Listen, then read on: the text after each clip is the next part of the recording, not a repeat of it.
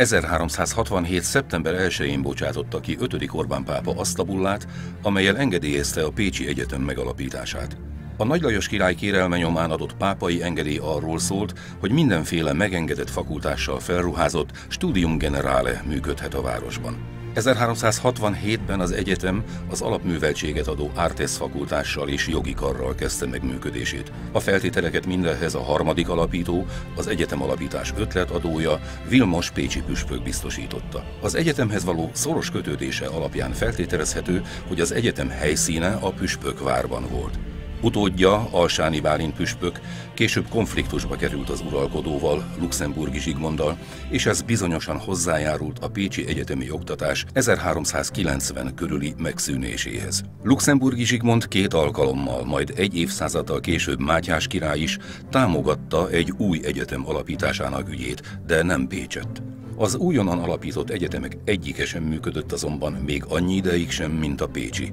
A török uralom után a 18. században Pécs Városa és püspöke számos alkalommal tett kísérletet a középkori egyetem újraalapítására, amelyhez ekkor már elegendő lett volna az uralkodói engedély is. E törekvésekhez köthetően jött létre Magyarország első közkönyvtára, a mai Klimó könyvtár. Klimó György pécsi püspök 1774-ben tette látogathatóvá könyvgyűjteményét, ezzel is a leendő egyetem ügyét akarta elősegíteni. Hosszas várakozás után végül 1923-ban adódott lehetősége a városnak, hogy ismét lehessen egyeteme.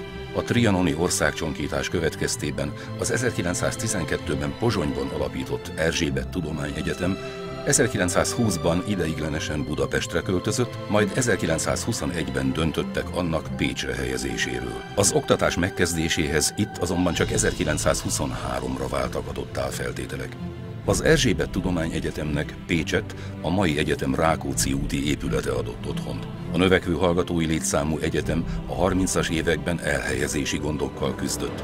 1934-ben ugyan elkészült a 48-as térre néző épületszárny, amely mindmáig a jogi kar otthona, ám a továbbra is fennálló helyszűke miatt a bölcsészkart 1940-ben Szegedre költöztették. 1951-től önállóan működött a Pécsi Orvostudományi Egyetem, valamint a Jogi Egyetem.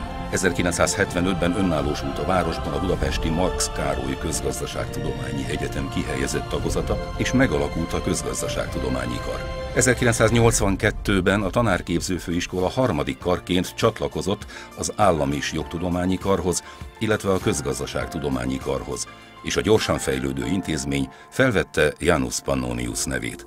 1992-ben a Tanárképzőkarból Természettudományi Kar és Bölcsészettudományi Kar alakult. Utóbbiból 1996-ban vált ki a Művészeti Kar. Ezt követően Pécset folytatódott a felsőoktatás integrációja. A Pollák Mihály Műszaki Főiskola karként csatlakozott a Janus Pannonius Tudományegyetemhez. 2000-ben pedig, követve az országos tendenciákat, az összes pécsi felsőoktatási létesítmény egy nagy intézménnyé egyesült. Így a Pécsi Tudományegyetem 2 karral, az általános orvostudományi és az egészségtudományi karral gyarapodott. Egy távolabbi székhelyű új karként csatlakozott egy másik jogelőd, a szekszárdi I. és Gyula tanítóképző főiskola. A 2000-es években a Pécsi Tudományegyetem karainak száma többször is változott.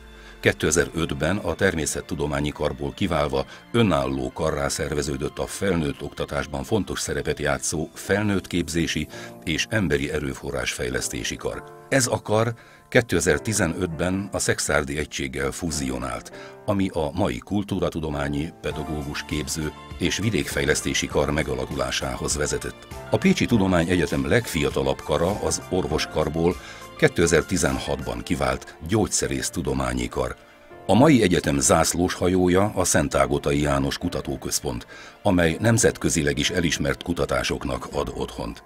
A Pécs Európa Kulturális Fővárosa 2010 projekt keretében épült a minden hallgatót kiszolgáló tudásközpont, az egyetem 21. századi színvonalú központi könyvtára. Az egykori főiskolai karoknak ma már mindegyike egyetemi kar, egyetemi szakokkal. A Pécsi Tudományegyetem 10 karán 22 doktori iskola működik. Az egyetem középkori alapítása után a történelem viharai nem tették lehetővé a felsőfokú képzés folytonosságát Pécsett. Az akkori elődöket és a mai fejlődést tekintve azonban elmondható, tradíciónk az innováció.